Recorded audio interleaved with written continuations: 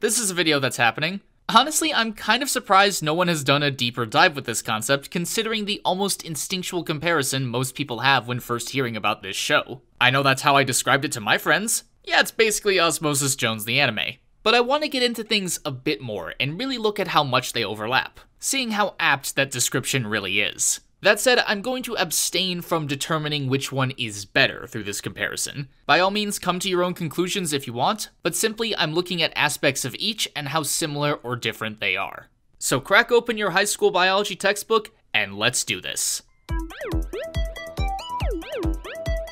So one thing I want to address before we really get into this video, I'm not going to be comparing Cells at Work to Osmosis Jones.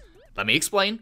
I'm instead comparing it to the movie's perhaps lesser-known little brother, Ozzy and Drix. You know, the movie's TV show spin-off from the early 2000s that, from the look of it, inspired both Pacific Rim and Attack on Titan?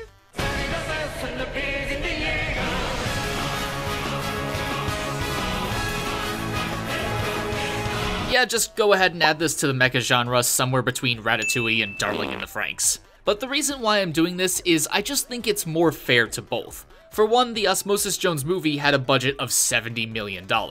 Produced by David Productions or not, the entire series of Cells at Work doesn't come close to touching that. The TV series is also more apt because things like pacing and introduction of characters are more analogous and therefore better for comparison. So with all that being said, let's start with some commonalities. At first glance, it's clear both shows are opting for a comedic approach to their scientific source material. And yes, generally speaking, I would toss both into the comedy genre, in addition to slice of life, obviously.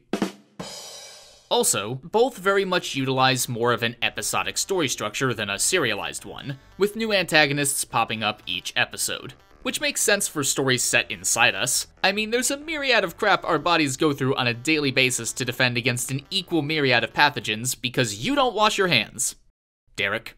Of course, this also means that the conflict, whatever it may be, is likely to be wrapped up by the end of an episode. It wouldn't really be fun to watch a prolonged, monotonous battle with the flu that lasts 4 episodes, only to have it then show up again a mere 2 episodes later as a slightly different strain. So in both series, our characters end up combating a variety of villains. And because of this, at least I suspect, each series smartly casts one of its main characters as a white blood cell. And while in Ozzy and Drix we don't learn what specific kind of leukocyte Ozzy is, I think it's fair to toss him into the same category as the white blood cell in Cells at Work, that being a neutrophil, because these are usually among the first responders to a foreign body. This, though, is mostly where the comparisons end. So let's move on to how each differs when portraying this world within our bodies. From an overall accuracy standpoint, Cells at Work wins, hands down. Being fair to Ozzy and Drix though, it never came off like it was trying to be educational. Barring a few key terms being tossed around without much context, there aren't many attempts to convey complex biological processes. Cops wield blasters loaded with gastric acid, white blood cells are autonomous beings, but red blood cells are demoted to seemingly currency for the sake of this one blood bank pun.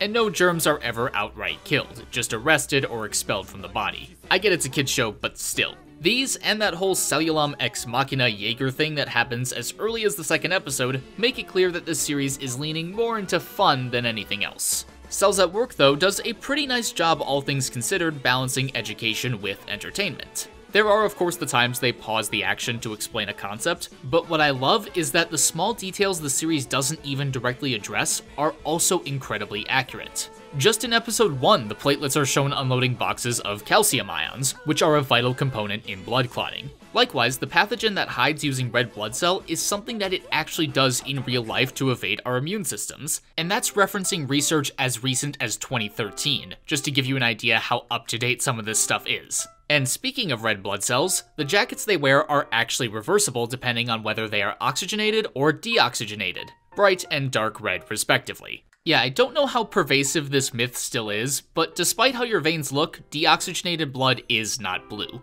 I could go into more detail, but instead, if you're interested, I'll link below to several Reddit threads from an actual doctor in residency who's going through each episode with a fine-tooth comb. But back to the contrast, for the most part the characters do their jobs without much deviation. Meanwhile, on the Ozzy and Drix side, they do all kinds of things outside their roles. They actively sleep, go to concerts, and have democracy?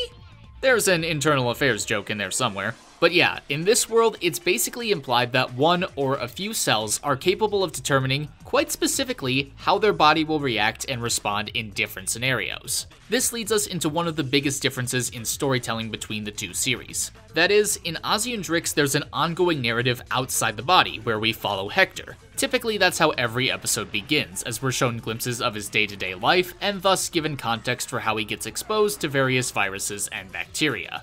In Cells at Work, we've yet to, and I suspect we won't, see the outside world or person they're in, because the focus is put squarely on the cells. And while it's down to preference more than anything as to which you prefer, I think the absence of an additional, albeit related, storyline helps the pacing. Because even sacrificing a few minutes each episode to show Hector's perspective in Ozzy and Drix speeds up the internal conflict by a pretty good amount. And so every episode it feels like things get back to normal a little too quickly. Your mileage may vary, but that's just what I've noticed. Now, before we get to probably the most contentious portion of the video, I'm gonna make a note when it comes to animation. I don't want to directly compare the two in terms of quality, partially because one was made in 2018 and I can watch it in HD, meanwhile the other I have only crappy online rips to look at, but also because their styles are just so wildly different. For example, due to the kind of series it is, characters in Cells at Work aren't going to squash and stretch like Ozzy often does. Likewise, his series doesn't handle action animation in near the same way. That said, while anime is often known for cutting corners for budget reasons, the people behind Ozzy and Drix might have also had trouble making ends meet. It is entirely speculation on my part, but I say this because several times the TV show reuses clips from the movie. It's noticeable because there's a distinct jump in quality for a few seconds, and this happens as early as episode 2. This is another reason why I felt these two would be on more even footing versus comparing Cells at Work to the film. I'll reiterate that I have no idea what was going on behind the scenes, but at best, it was laziness. For the rest of the scenes, feel free to compare and judge them on your own, but if nothing else, I found this interesting and worth noting. So with that taken care of, it's time to talk about the last part I'll be contrasting: each series' creativity. And just as I said there was no contest for Cells at Work with regards to accuracy, I think you're expecting me to say how it's just the opposite for inventiveness. And you're not wrong, Ozzy and Drix does appear to be the more creative of the two, especially since it sacrifices a lot of the aforementioned scientific accuracy in service of originality. And just comparing something like characters, it's easy to see which put more effort in. Clearly, it's Cells at Work. Yeah, you heard me right. I said this might be contentious, but let me explain. Yes, Ozzy and Drix has a lot of creative backgrounds, characters, and the like. The villain designs are especially good, but there seems to have been a lack of effort put into some of the actual main characters. We're talking about cells in the human body, specialized to an absurd degree to fit their role, yet Ozzy, a white blood cell, the police chief, a muscle cell, and the mayor, I think a brain cell, all look absurdly similar. And the diversity we see outside the main cast only makes this design choice stand out even more. But even there I have a critique, because it's hard to tell what these varied designs are supposed to represent. Cells? Friendly bacteria? What? They're all so different they're unidentifiable. It strikes me as strokes of random rather than focused creativity. Cells at Work, meanwhile, does a better job with this. The world itself may not be as creative or fluid as that of Ozzy and Drix, but I would argue that the designs are far more inventive. Each has a unique color palette that immediately makes them stand out against different cells, and at the same time, their designs often reflect aspects of the cell. The trade-off, though, is that yes, individual cells of the same type may look samey, and their personalities are also similar to their fellow specialized brethren, barring a few exceptions. But ultimately, I think that restricting the designs to humans for Cells at Work forces the creators to be more clever, both with designs and just how to convey certain ideas. And a lot of the humor, at least for me, comes from the cells adhering to those aforementioned personality traits pretty religiously. Like in the food poisoning episode, for example, Basophil just spouting philosophical edgelord BS entertained me to no end. 愛を知らぬ生物の暴挙により、我らの楽園は制御のかなわぬ修羅の国と化した。 On the opposite side of this, though, Ozzy and Drix does allow for their characters to have more of a personality not dictated by their supposed purpose. And to the show's credit, that helps you feel more invested. Plus, the focus is always on them, whereas while Red and White Blood Cell do appear in every episode, their actual purpose and prominence in the story is dependent on what they can actually do in real life. Red Blood Cell, for example, isn't likely to ever take down an invading pathogen, and White Blood Cell won't be delivering oxygen in Red's stead if she happens to be sick one day. so I would say Ozzy and Drix is definitely more creative in that department. But when especially talking about something like creativity, personal preference is always going to be a factor. And being a bit of a biology nerd, I think I appreciate the accuracy in cells at work more than a lot of people. Giggick, mother's basement.